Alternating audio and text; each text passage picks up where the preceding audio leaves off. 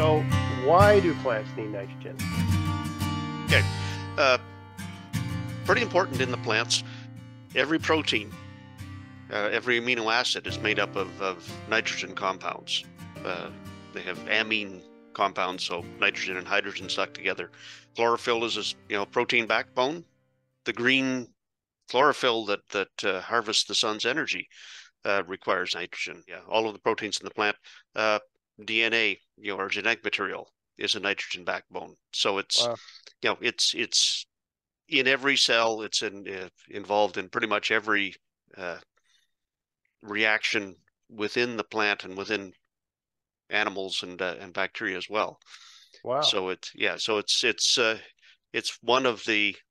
essential nutrient, and it's one of the largest quantities in plants and in animals in terms of, if you broke us down, the biggest parts are carbon, hydrogen, oxygen. Next on the list is nitrogen. I see. I see. And without it, we're doomed. Exactly. Yeah. It's like a key component of carbon-based life. Um, Exactly. Yes. okay. Now, how do plants get nitrogen? Yep. So plants, yeah, all the nitrogen they get, I shouldn't say all the nitrogen, but most of the nitrogen they get, they absorb from the soil, uh, take up through the roots. Plants can actually absorb nitrogen through the leaves.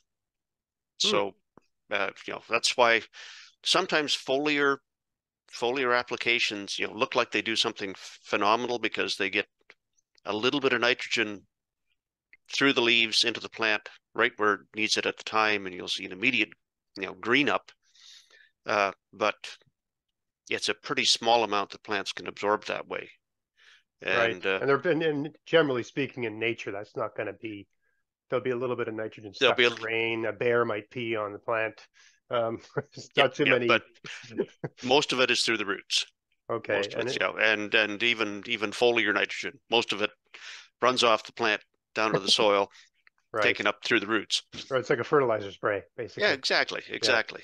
And Yeah, how are they getting it through the roots? I mean, yeah, yeah. what, So getting it through the roots, or put another way, yeah, why is there nitrogen in the ground? yeah. Why You is there know? nitrogen in the ground? Yeah, and that's where um, lots of, we could spend an hour in the nitrogen cycle. Yes. uh, first step is, converting that nitrogen gas into ammonium. So uh, that's what the rhizobia bacteria, associated with legumes will do. There's free living uh, cyanobacteria in the soil that will take that very strong bond and break it and combine that nitrogen with hydrogen to get ammonium, which plants can use directly. Trouble with ammonium is it has a positive charge, so it sticks to the clay minerals, it sticks to the organic matter in the soil. It doesn't move easily with water. Ah. There's other bacteria that will use the ammonium and convert it to nitrate. And nitrate moves very easily with water. So most of the nitrogen taken up by plants is actually in the nitrate form, just because it moves with the water. As the plants Oh. take up water, it just pulls that nitrate with it. So ammonium is, you could say ammonium is relatively stable in soil compared to nitrate, which can be rained away. Yeah. Is that okay? Yes. Yeah. Okay. Yeah. Oh, interesting. I Yeah. didn't know Yeah. that. But the drawback with nitrate, yes, it can be rained away. It can be leached out of the soil.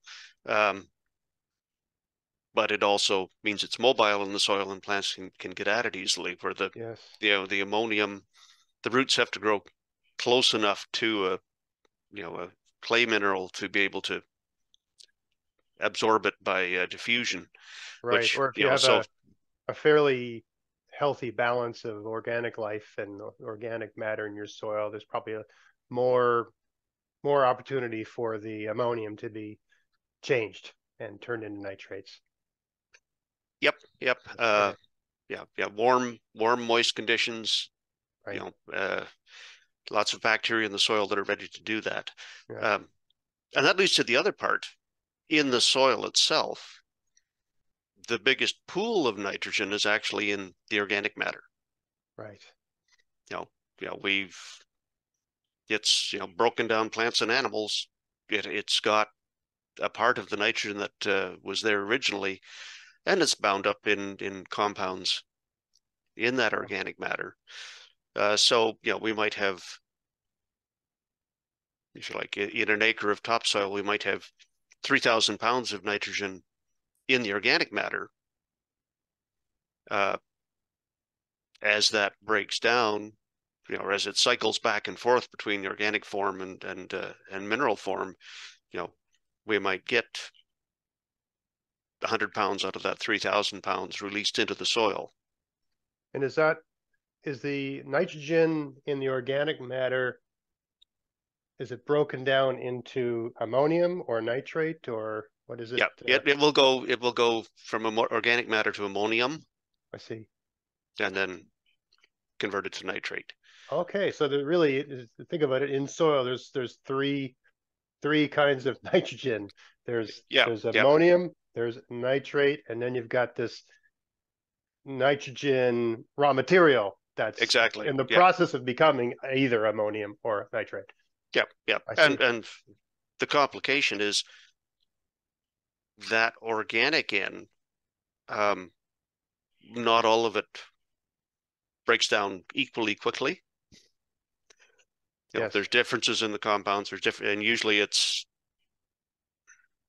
tied to mineral matter in some form, or hidden inside of a granule of soil, and so it's not all available, and we don't want it all to be available.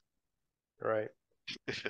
It's kind of like, you want the structure of the cake, and we can skim off some of the icing, but you don't want to take the cake away, or else the soil falls apart. We lose a whole lot of other things that organic matter does for us. Right. I see. So when we talk about getting, we can get all of our nitrogen from organic matter, only if we're breaking down that organic matter and using up the part in the soil that we want to keep. Yes. And I mean, there's such a range. I mean, you got a bucket of sawdust and a bucket of grass clippings. After 2 weeks, the bucket of sawdust is still a bucket of sawdust. The bucket of grass clippings is, yeah.